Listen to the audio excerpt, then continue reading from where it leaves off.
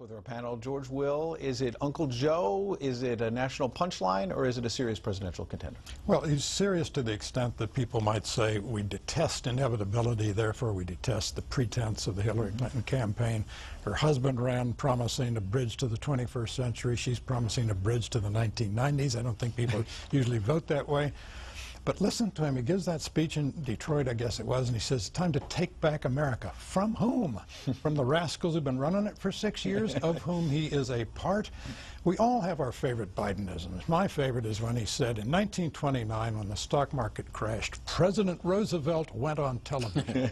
There was no President Roosevelt, there was no television. Now, people say, well, that's just Joe being authentic. The question is, he's authentically what? If he knows nothing whatsoever about American history, what kind of history would he make?